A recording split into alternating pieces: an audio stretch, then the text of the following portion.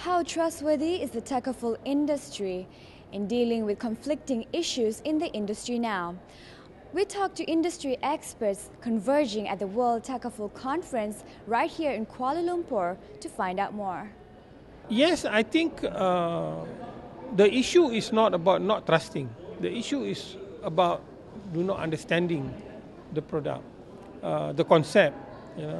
If people understand that Takaful is all about a third party managing your money for your own interest, compared to insurance where you pay for something and that money belongs to the insurance company, then you will see there is greater value in Takaful, because whatever you give to the insurance, to the Takaful company still belongs to you.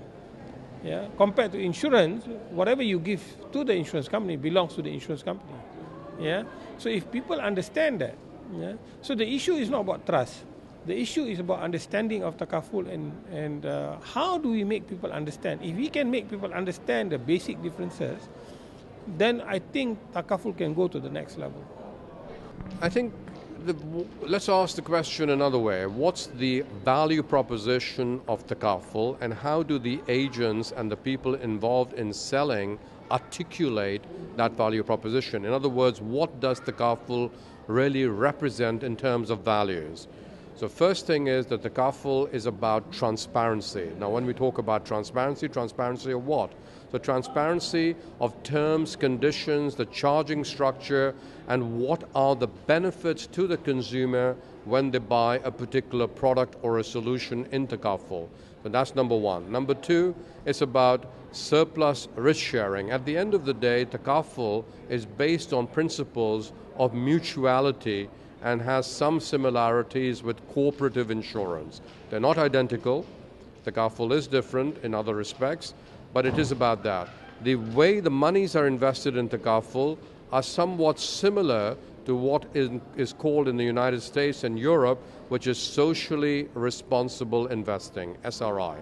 So I think that if the value proposition of Takaful is well defined and communicated to the consumers, then I think trust is built up. In other words, if the consumer has certain expectations and is buying a product for a certain need, and if that need is fulfilled and they are satisfied with the solution at an economic price, then I think you will have the trust and integrity of Takaful building up and thereby spreading beyond the Muslim community to other groups. But that is what's important.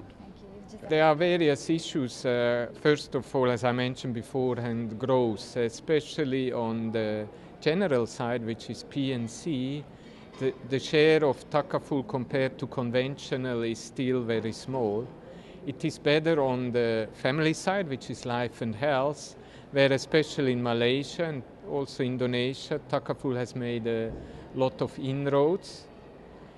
The other question is, how can Takaful grow in other markets besides of Southeast Asia and the Middle East, such as Africa and even Europe? And another issue which is profitability.